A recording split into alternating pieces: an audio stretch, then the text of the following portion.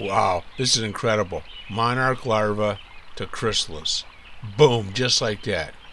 Well, just like that if you have a time-lapse photography and a little editing done. I've sped this video up, all the contents of the video. The rest is not quite as fast as this beginning was.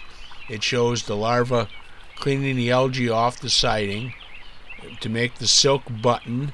Silk button attaches to the little thread that holds the chrysalis up, holds it in place. It's just fantastic.